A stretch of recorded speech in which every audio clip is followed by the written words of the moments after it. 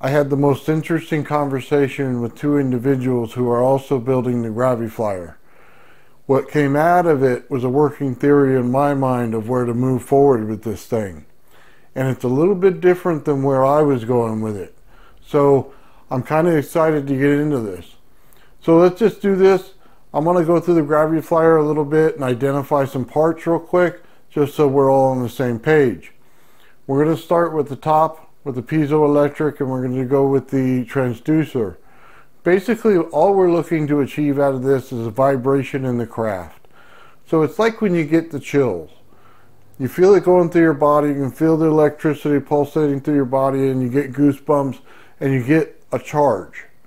It's basically the same thing that we're creating in the Graviflyer.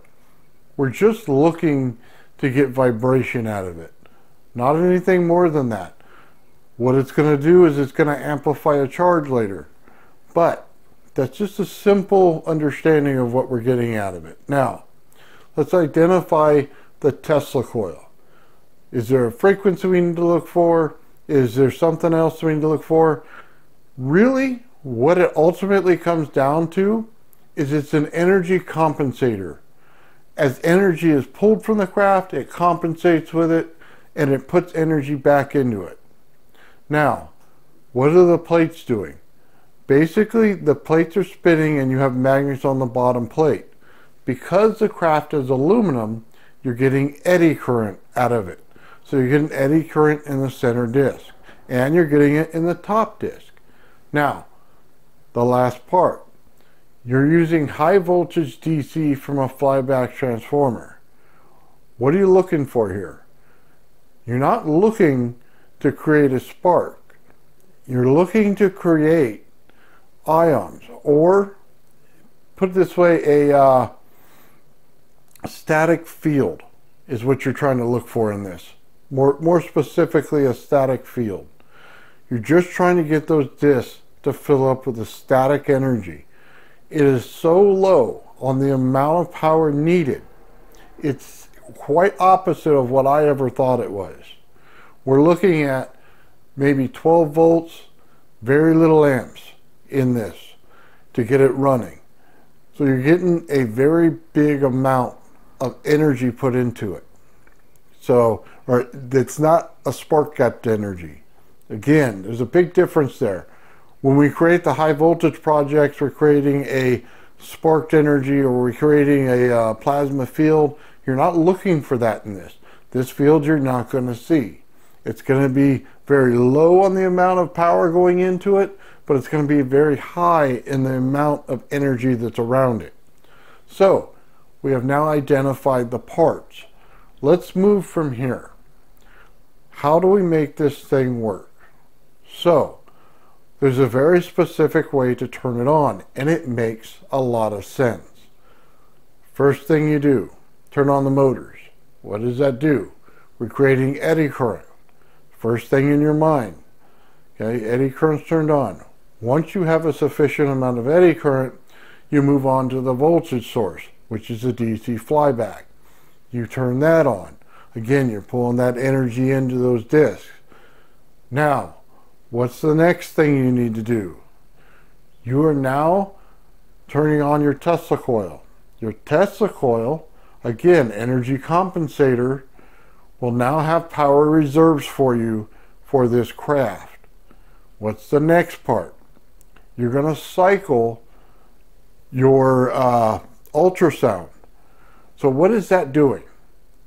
As we put everything in there, you have a field growing around this. It's going to take the whole craft, not just the center disc, it's going to take the whole craft.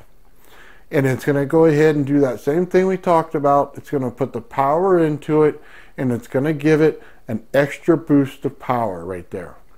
It's going to vibrate everything. So it's like pulling in the power from this device. But it's like an old Chevy motor. You're going to prime it. You're going to prime it again. Like 3 or 4 times you're going to prime this thing. Little known fact about everything in this world. As you set a pathway for things to go, they tend to revolve in that same pathway every time, until you break that pathway. So it's the same concept here. We're bringing it in, we're bringing it in, bringing it in, and we're getting it used to the same thing, to understanding the same language every time. Now, once we bring in everything right there, it's primed and ready to go. So, what's the theory? Well, when everything comes in at once and everything's running together like it's supposed to, what you're going to get is a voltage spike in energy.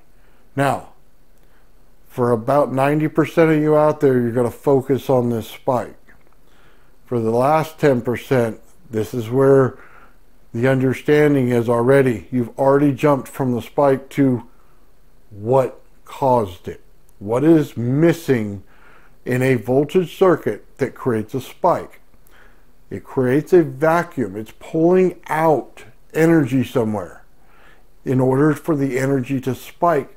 Again, Tesla coil is a compensator. That's where the spike's coming from. It's now taking that energy and it's pulling it back in to the craft as you pulled it out. So, what is pulling out of the craft? Well, that would be seen as your lift factor, if you can see it this way. The amount of energy is now not equal to the amount that you're putting in each level we talked about. You're putting in energy here from the high voltage source. You're putting in energy here for the transducer and the ultrasound. You're putting energy from the Tesla coil into it. You're putting eddy current in as the energy. You can add them all up. It is going to be far shy of what you're actually pulling out of this. The sum of the parts is not equal to the parts themselves. It's equal to the reaction from the sum of the parts. So, what's going on? It's actually telling you that it's pulling in a ton more energy from outside sources in order to build it up. Then it's ripping it out of it all at one time in a great thrust. Then what happens? You now have a vacuum of energy in it. Now that vacuum energy is being filled up by that Tesla coil. It's trying to compensate for this. I will tell you this. If the inventor tells you that you are getting much more than what you think you're getting, then maybe you're not putting enough into it. What do I mean by that? If he says he gets this enormous amount of energy out of it, you got to start looking at, is your spike high enough? Did you get that spike high enough to get the thrust factor? That's what I mean by that. So if you are getting that, then you should have lift. If you're not getting that, then you're not getting enough. So something in it has to change. Now, based on the environment that you're in, that could be the factor that's changing it. So it could be that in that air that you're in, it's pulling more energy from it. Different times of day, you're going to get a different reaction. So it's important to note that when you do this. Now, that's the kind of the working theory on the Graviflyer so far that I have. Other people may interpret it a different way, but it gives you your lift factor, it gives you the energy processes that are going on, it takes all the combination of everything inside of this, and it builds a cohesive unit. One thing I will warn you about though, what you have to look at in the Tesla coil is sometimes it's going to try to pull more energy than what you think it does. So you could say, okay, I put in a driver. The driver's 12 volts. It works on 12 volts. Okay, we know the capacitors work on the 12 volt level. However, in every circuit, sometimes it tries to draw more energy than what you think it does. That's why you trip your breakers. It is pulling either more amps or more volts. What does that mean to you? Your power source that you use is important. If he's using a 12 volt battery, I suggest you use the same. If he's using the wall socket, I suggest you use the same. However, understand parts of the world are different than America. 110 out of the volts in America, 220 out of it in other countries. If they are using that, understand this, they have a bigger power draw they can pull from. My experience, when you have that spike, it sets everything on fire and blows up your whole project. However, if it's in an instant and then goes away, it may not do that. It may just produce a spike. So just be aware that that may be going on. So if the inventor tells you a 12-volt battery, and that's what he uses and makes it work, I suggest you use the same thing because of that reason. Anyway, that's my working theory on this so far. Hopefully I was clear about it. Hopefully you understand it.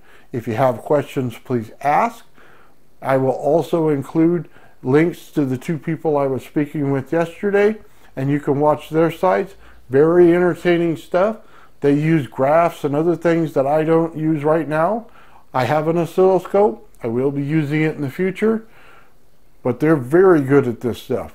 They have identified quite a bit more than I have on this.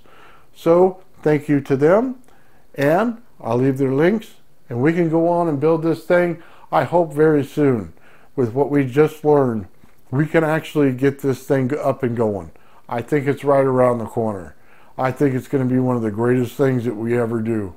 So anyway, I hope you enjoyed everything. Like, subscribe, do all that fun stuff, and let's get this thing going for once.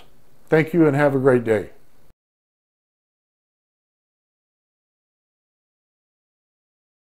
I wanted to share this with you. It's not the Graviflyer, but it is a schematic from another device like it. And I just want you to see something here.